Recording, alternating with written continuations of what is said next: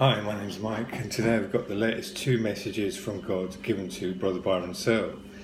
The first one's called Bloodthirsty Nation. It was given on July 28th, 2019, but was originally received on the 5th of the 18th, 2019, but is now released on the 28th of July. Psalm 55:23 is given, But thou, O God,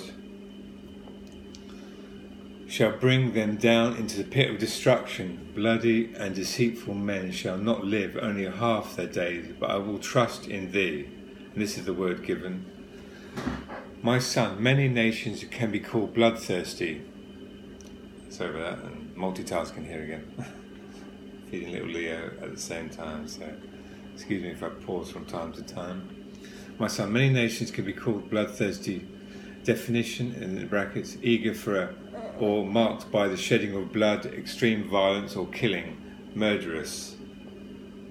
Homicidal, violent, sadistic, warlike, bellicose, bloody. And it carries on. And as time comes to an end, the nations will get more bloody. This is nothing new. Prior to the flood, all men partook in bloody violence. Men killed men for sport, sacrificed their children in bloody rituals. Men do the same thing today. Nothing changes because Satan has not changed. Satan hates you and me and all creation. He controls men in high places. And he places his bloodthirsty thoughts in their mind. He was there at my trial, making all the people shout, "Crucify him." My son, this nation has replaced Rome in the violence it promotes around the world. My children are blind to the fact that this nation, he's talking about America, is a revived Roman Empire, and its military might is being used to bring nations under submission. My son, just as the Romans who lived in Rome did not see anything but a strong empire, and if Trump had been emperor, his motto would have been, "Make Rome greater." My children, the nation's thirst for blood will come back to this land as war that will bring much blood. What shocks you when you see blood flowing out of a body will be commonplace, and you will be numb to all the death. Why am I allowing this? To bring a self-indulgent fat baby of a church to her knees in repentance. You have been taught you will escape persecution. Am I a respecter of peoples or nations? Do you think America is so special no one will be persecuted? You fools have been so deceived. Be ready, for the blood will flow in the streets of America very soon. I love you, but I hate the sin in my body. Blood will run from your knees from being in repentant prayer. Amen, Lord Jesus. Quite a powerful message, that one.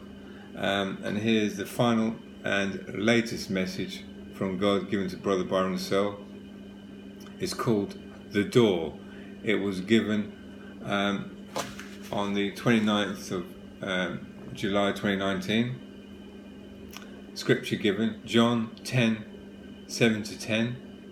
Then said Jesus unto them, Verily, verily, I say unto you, I am the door of the sheep. All that ever came before me are thieves and robbers, but the sheep did not hear them. I am the door. By me, if any man enter in, he shall be saved, and go in and out, and find pasture. The thief cometh not, but to steal and to kill and destroy. I come that I might have life, and they might have it more abundantly. That they might have life and have it more abundantly. I'm hungry. Ooh. Okay, Revelation 3:20. Behold, I stand at the door and knock. If any man hear my voice and open the door, I will come in and will sup with him, and he with me. And this is the message. My son, I am the door, and all who go in to the door find rest. There are many doors that present themselves to my children. Some doors open unto blessings, some open to more trials, testing and trials. Everyone must remember that I place the doors in your path.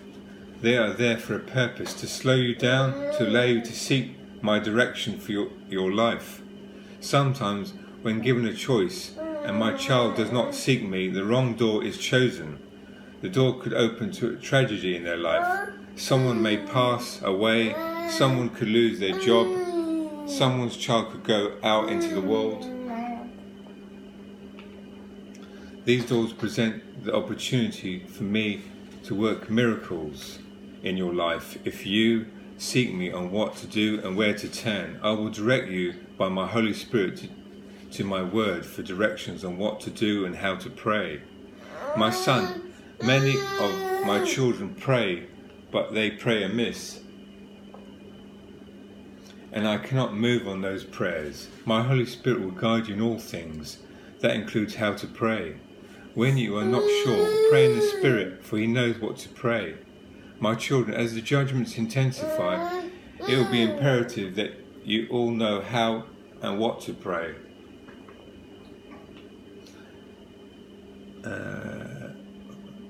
The doors in your lives will seem to be too many all at once, but pray, which door should I open first? My son, soon the world will erupt in fire, and many people will only have one door to open. Death. If their hearts are right with me, the door will open to eternal light, bliss. If their hearts are far from me, the door will open to eternal separation. My children, the door to eternal bliss is easy to open. Repent, ask for forgiveness of sin, and come follow me. I will come into your heart and make you a new creation. My Holy Spirit will fill you, and you will be led in a new direction. Come, follow me now while you still have a choice. My son, many doors are now opening. War is coming to the world and America. My children have gotten fat and lazy, but soon they will feel my hand of judgment and be presented the door of choice. Read my word and get in shape, or stay fat and lazy and perish. I'm telling you now, my people, your hearts are not ready, and many will stand before me saying, Lord, Lord, didn't we do this and this in your name? I will say, depart from me, I knew you not. My son, I am the door, and no man comes to the Father except by me. All are welcome to come to the door, but few will come in. In these last days, many will turn from the door and walk away into the world. Those my heart aches for, knowing that by my death I will set them free, yet they walk away from eternal life eternal that I give to them as a gift. I am coming very soon, and I will open the door and gather all my children to the greatest feast ever in all the world. Tell my children to keep their hearts in order, stay in my word daily, stay in prayer daily, and pray that the Holy Spirit leads and guides you in all truth. Be not deceived by the lying king, nor his prophets. I love you, amen, Messiah Jesus. That's the end of the message. Just want to say, anyone out there hasn't come to Lord Jesus, please do so in prayer and repentance.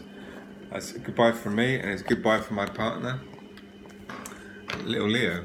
Say goodbye, little Leo. I think he wants his food. God bless. Bye-bye.